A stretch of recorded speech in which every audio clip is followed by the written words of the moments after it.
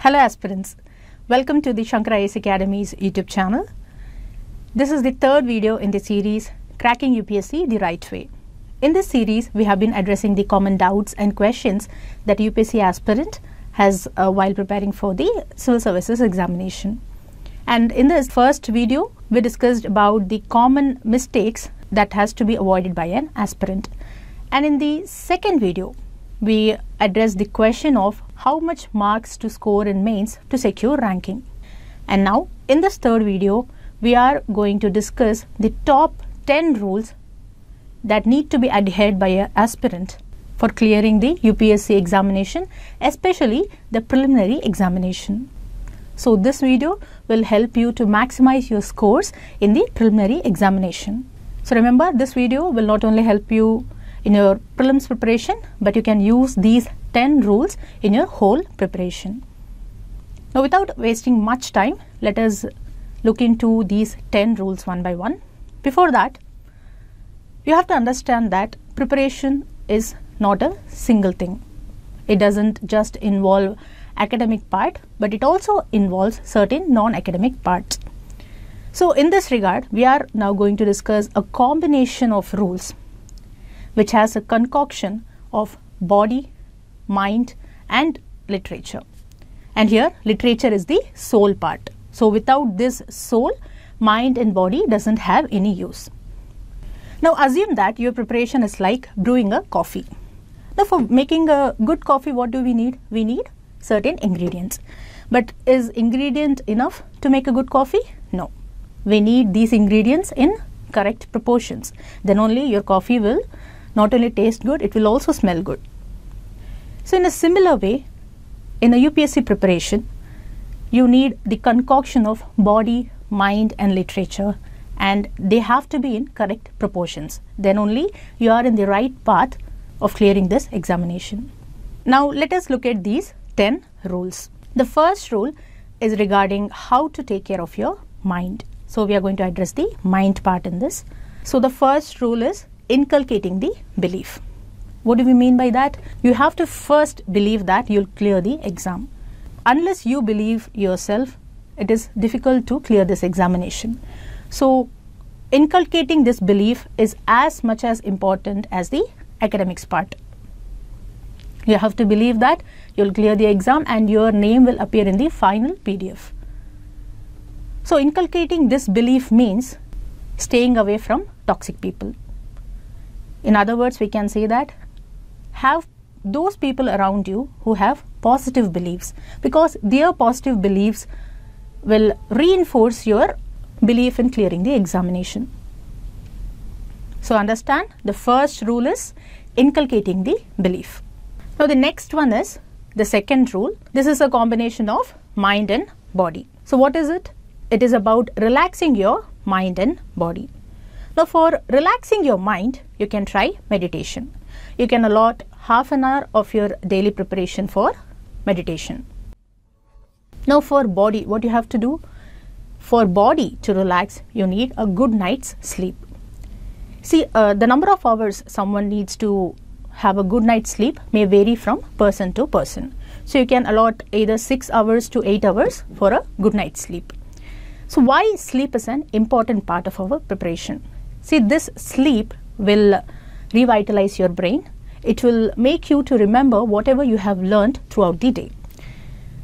So that means sleeping, not only it will give you the much needed rest, but it will also energize you, or it will rejuvenate you for your next day's preparation. Without a good night's sleep, your next day will not be that much good. So remember, the second rule is about relaxing your body and mind.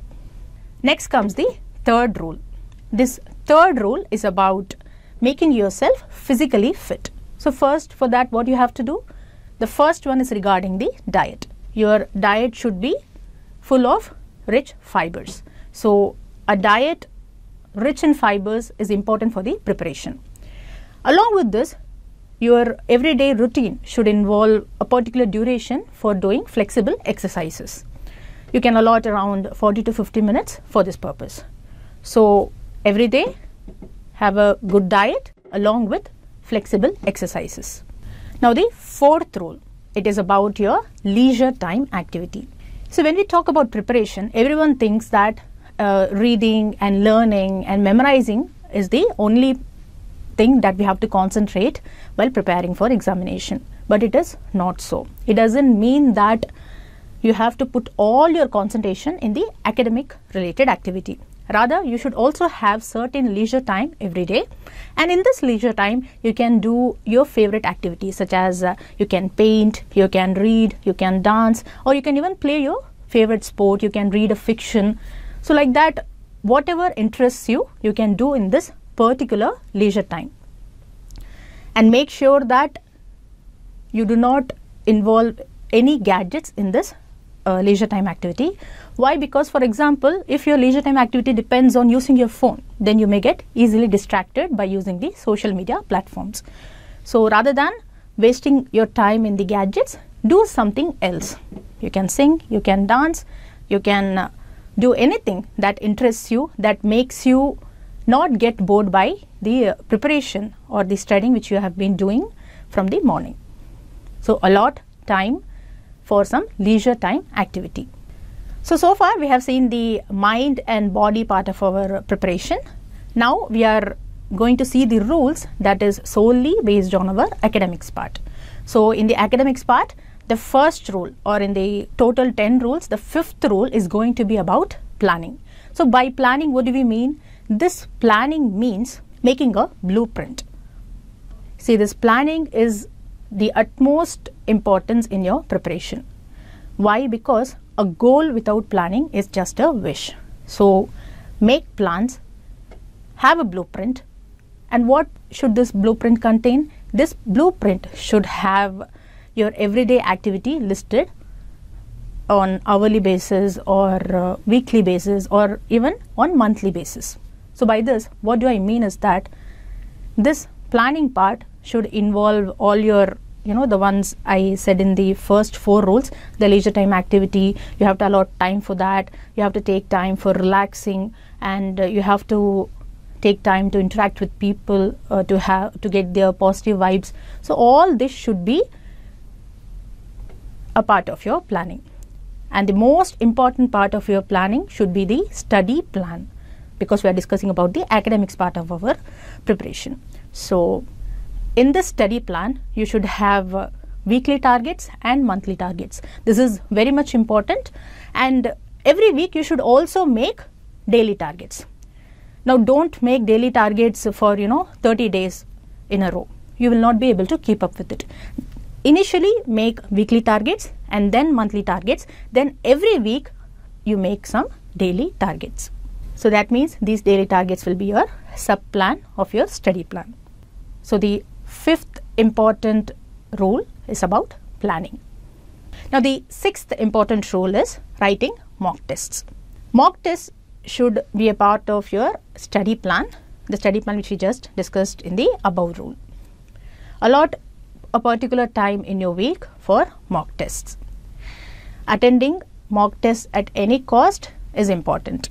An aspirant who is missing mock test is doing one of the most foolish things in preparations.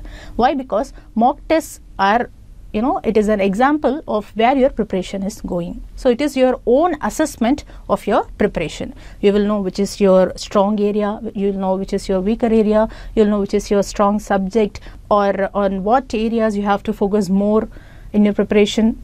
So all these aspects you will get to know once you attend mock tests. And a preliminary examination of 2021 is around the corner. So if you have not joined any mock tests yet, please join now. Now, along with writing mock tests, 2 other important things you have to do. The first one is attending the test discussions. See, whenever institutes they conduct mock tests, they also conduct the test discussion part. You can attend this and you will know where you are making the mistakes. So test discussion should be clubbed with analysis of your test. And once you analyze, you will obviously know where you are lacking in your preparation. So if you think you are lacking in some part of your preparation, or you have not performed well in a particular subject or in a particular area, then you can allot more time for that subject. You can do more revisions and you can attend more questions or more tests in that particular area. So making plan for mock tests along with sticking to your plan is important, and this is the 6th rule that you have to follow. Now the 7th important rule that you have to follow is about the specific tests. These specific tests, they should be based on previous year question paper. You can fix these tests subject wise or even chapter wise. If you do this, you will have an idea about how UPSC asks questions in the preliminary examination. So do this. After that, you can either evaluate that test on your own or you can use the help of your friend. So it depends on your own discretion. So the 7th important rule is specific tests based on previous year question papers plus discussion with peers. Now the 8th important rule is about the subjects that you are going to cover. When you talk about subjects in UPSC preparation, we have the conventional subjects and we also have the current affairs part. So balancing these two is going to be your 8th rule. In this 8th rule, what we are going to do is we are going to spread our study plan in a way that we are going to cover 3 conventional subjects in that week. Along with this, you should also cover either the monthly current affairs or the weekly current affairs of that week. So make sure that your study plan includes time period in such a way that you get time for your conventional subjects and also for current affairs preparation. Now regarding conventional subjects, we have the NCERT, or if you have attended coaching, you have the coaching institute's notes. Now for current affairs, what I would suggest is you should follow one particular source. Don't go for many sources, you will get confused. Now regarding current affairs, we already have the Hindi News Analysis program in our Shankar IAS Academy's YouTube channel. We put videos on the current affairs news and we analyze those news every day. Apart from this, you can also visit the IAS Parliament website powered by Shankar IAS Academy. This website will also give you monthly current affairs relevant to your preparation. So normally when talking about balancing current affairs along with the conventional subjects, what you have to focus is that you should relate the current affairs part with the static portion of the conventional subject. So this will help you to relate to what is happening and you can enhance your mains answer writing if you do this regularly. So remember, the conventional subject and the current affairs part shouldn't travel in a parallel path, rather they should intersect. So this is your 8th important rule. Now the 9th part of our preparation is the one which we usually say whenever we talk about UPSC preparation. It is on revision. Revision is important. Revision is important next to planning and mock tests. So you should allot maximum time for your revision, and in that maximum time should be allotted for your conventional subjects revision, like revision of polity, economics, geography, science and tech, etc. You should allot maximum time for these subjects. Now when it comes to current affairs, you can revise the monthly current affairs at the end of each month. So why revision is very important part of our preparation? Because it helps you to put whatever you have learnt into your permanent memory. It helps you to retain the subject in your permanent memory. So revision is important. Now the 10th important rule is completing your targets promptly. What do I mean by this? See, your study plan which we talked about, it should involve short-term goals along with the long-term goals. Don't just set the long-term goals because you will not be able to achieve it. For example, you have a goal of attending a mock test this weekend. You are planning to attend history mock test, and you have planned that in your weekly targets, you have planned that you will cover the ancient history part and the modern history along with the world history. So what if you don't cover the modern history part of syllabus? If you don't do this, what will happen on the day of mock test is that you will lose the confidence. You will think that you have not done enough preparation. So either you will not attend the mock test, or what you will do is even after attending, you will not be confident enough to evaluate it. And once if you score low in that, you will be having the fear that you are not good in that particular subject. And that is why finishing your plan promptly is important. Have long-term goals with short-term goals.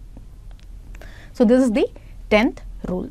If you do all these, if you religiously follow all these 10 rules, then clearing the examination will be a walk in the park. So I hope that these 10 rules will help you to clear your exam. If you like this video, don't forget to like, comment and share, and to subscribe to Shankar IAS Academy YouTube channel for more updates related to civil services preparation. Thank you.